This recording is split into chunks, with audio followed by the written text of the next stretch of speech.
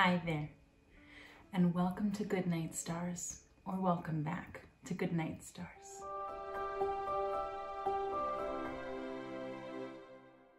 Tonight we are reading the 4th chapter of Little House on the Prairie by Laura Ingalls Wilder. Keep in mind that this book is written by Laura about her life, and so this is what she remembers from growing up. This chapter is called Prairie Day. Soft wickerings were close to Laura's ear, and grain rattled into the feed box. Pa was giving Pet and Patty their breakfasts. "Back, Pet, don't be greedy," he said. "You know it's Patty's turn." Pet stamped her foot and nickered. "Now, Patty, keep your own end of the box," Pa said. "This is for Pet." Then a little squeal from Patty. "Ha, got nipped, didn't you?" Pa said. "And serves you right. I told you to eat your own corn." Mary and Laura looked at each other and laughed. They could smell bacon and coffee and hear pancakes sizzling, and they scrambled out of bed. Mary could dress herself all but the middle button. Laura buttoned that one for her, and then Mary buttoned Laura all the way up the back. They washed their hands and faces in the tin wash basin on the wagon step. Ma combed every snarl out of their hair, while Pa brought fresh water from the creek. Then they sat on the clean grass and ate pancakes and bacon and molasses from the tin plates in their laps. All around them, shadows were moving over the waving grasses while the sun rose. Meadow larks were springing straight up from the billows of grass into the high, clear sky, singing as they went. Small pearly clouds drifted in the intense blueness overhead. In all the weed tops, tiny birds were singing and singing in tiny voices. Pa said that they were dickcissels. "Dickie, Dickie," Laura called to them. "Dickie bird." "Eat your breakfast, Laura," Ma said. "You must mind your manners even if we are 100 miles from anywhere." Pa said mildly, "It's only 40 miles to Independence, Caroline, and no doubt there's a neighbor or so nearer than that." 40 miles then, Ma agreed. "But whether or no, it isn't good manners to sing at the table. Or when you're eating," she added, because there was no table. There was only the enormous empty prairie, with grasses blowing in waves of light and shadow across it, and the great blue sky above it, and birds flying up from it and singing with joy because the sun was rising. And on the whole enormous prairie, there was no sign that any other human being had ever been there. In that space of land and sky stood the lonely, small covered wagon, and close to it sat Ma and Pa and Laura and Mary and baby Carrie eating their breakfasts. The mustangs munched their corn, and Jack sat still, trying hard not to beg. Laura was not allowed to feed him while she ate, but she saved bits for him. And Ma made a big pancake for him of the last of the batter. Rabbits were everywhere in the grass, and thousands of prairie chickens, but Jack could not hunt his breakfast that day. Pa was going hunting, and Jack must guard the camp. First, Pa put Pet and Patty on their picket lines.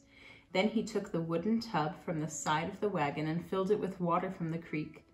Ma was going to do the washing. Then Pa stuck his sharp hatchet in his belt. He hung his powder horn beside the hatchet. He put the patch box and the bullet pouch in his pocket, and he took his gun on his arm. He said to Ma, "Take your time, Caroline. We won't move the wagon till we want to. We've got all the time there is." He went away. For a little while, they could see the upper part of him above the tall grasses going away and growing smaller. Then he was out of sight, and the prairie was empty. Mary and Laura washed the dishes while Ma made the beds in the wagon. They put the clean dishes neatly in their box. They picked up every scattered twig and put it in the fire.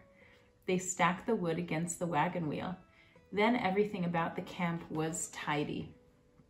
Ma brought the wooden pannikin of soft soap from the wagon. She kilted up her skirts and rolled up her sleeves, and she knelt by the tub on the grass.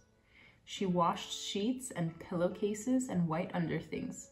She washed dresses and shirts, and she rinsed them in the clear water and spread them on the clean grass to dry in the sun. Mary and Laura were exploring. They must not go far from the wagon, but it was fun to run through the tall grass in the sunshine and wind. Huge rabbits bounded away before them. Birds fluttered up and settled again. The tiny dicky birds were everywhere, and their tiny nests were in the tall weeds. And everywhere were the little brown striped gophers. These little creatures looked soft as velvet. They had bright round eyes and crinkling noses and wee paws. They popped out of the holes in the ground, and they stood up to look at Mary and Laura. Their hind legs folded under their haunches, and their little paws folded tight to their chests, and they looked exactly like bits of dead wood sticking out of the ground. Only their bright eyes glittered. Mary and Laura wanted to catch one to take to Ma. Again and again, they almost had one. The gopher would stand perfectly still until you were sure that you had him this time, but then just as you touched him, he wasn't there. There was only his round hole in the ground. Laura ran, and she couldn't catch one.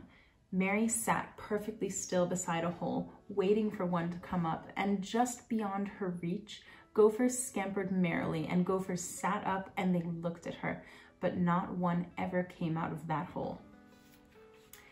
Once a shadow floated across the grass, and every gopher vanished. A hawk was sailing overhead. It was so close that Laura saw its cruel round eye looking downward to look at her. She saw its sharp beak and its savage claws curled, ready to pounce. But the hawk saw nothing but Laura and Mary and round, empty holes in the ground. It sailed away, looking somewhere else for its dinner. Then all the little gophers came up again. It was nearly noon then. The sun was almost overhead. So Laura and Mary picked flowers from the weeds, and they took the flowers to Ma instead of the gopher. Ma was folding the dry clothes. The little panties and petticoats were whiter than the snow, warm from the sun and smelling like the grass. Ma laid them in the wagon and took the flowers. She admired equally the flowers that Laura gave her and the flowers that Mary gave her. And she put them together in a tin cup full of water. She set them on the wagon step to make the camp pretty. Then she split 2 cold corn cakes and spread them with molasses. She gave one to Mary and one to Laura. That was their dinner, and it was very good. "Where is a papoose, Ma?" Laura asked. "Don't speak with your mouth full, Laura," said Ma. So Laura chewed and swallowed, and she said, "I want to see a papoose." "Mercy on us," Ma said. "Whatever makes you want to see Indians? We will see enough of them, more than we want to, I wouldn't wonder." "They wouldn't hurt us, would they?" Mary asked. Mary was always good. She never spoke with her mouth full. "No," Ma said. "Don't get such an idea into your head." "Why don't you like Indians, Ma?" Laura asked, as she caught a drip of molasses with her tongue. "I just don't like them, and don't lick your fingers, Laura," said Ma. "This is Indian country, isn't it?" Laura said. "What did we come to their country for if you don't like them?" Ma said she didn't know whether this was Indian country or not. She didn't know where the Kansas line was, but whether or no, the Indians would not be here long. Pa had a word from a man in Washington that the Indian Territory would be open to settlement soon. It might already be open to settlement. They could not know because Washington was so far away. Then Ma took the sad iron out of the wagon and heated it by the fire. She sprinkled a dress for Mary and a dress for Laura and a little dress for baby Carrie and her own sprigged calico. She spread a blanket and a sheet on the wagon seat and she ironed the dresses. Baby Carrie slept in the wagon. Laura and Mary and Jack lay on the shady grass beside it because now the sunshine was hot. Jack's mouth was open and his red tongue hung out. His eyes blinked sleepily. Ma hummed softly to herself while the iron smoothed all of the wrinkles out of the little dresses. All around them, to the very edge of the world, there was nothing but grasses waving in the wind. Far overhead, a few white puffs of cloud sailed in the thin blue air. Laura was very happy. The wind sang a low, rustling song in the grass. Grasshoppers, rasping, quivered up from an immense prairie. A buzzing came faintly from all the trees in the creek bottoms. But these sounds made a great, warm, happy silence. Laura had never seen a place she liked so much as this one. She didn't know she had gone to sleep until she woke up. Jack was on his feet, wagging his stump tail. The sun was low, and Pa was coming across the prairie. Laura jumped up and ran, and his long shadow stretched to meet her in the waving grasses. He held up the game in his hand for her to see. He had a rabbit, the largest rabbit she had ever seen, and 2 plump prairie hens. Laura jumped up and down and clapped her hands and squealed. Then she caught hold of his other sleeve and hippity-hopped through the tall grasses beside him. "This country's cram-jammed with game," he told her. "I saw 50 deer if I saw one, and antelope and squirrels, rabbits, birds of all kinds. The creek's full of fish." He said to Ma, "I tell you, Caroline, there's everything we want here. We can live like kings." That was a wonderful supper.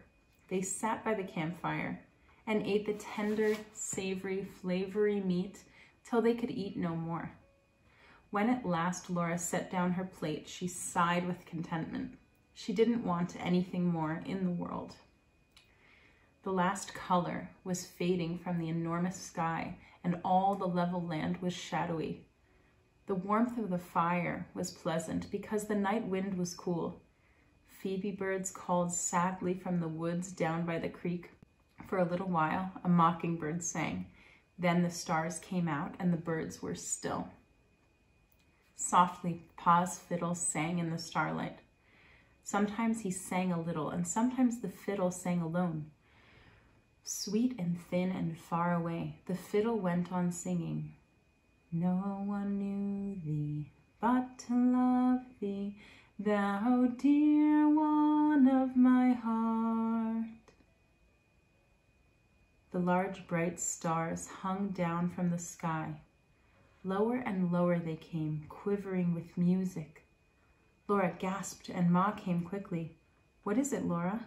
she asked, and Laura whispered, "The stars were singing." "You've been asleep," Ma said. "It is only the fiddle, and it's time little girls were in bed."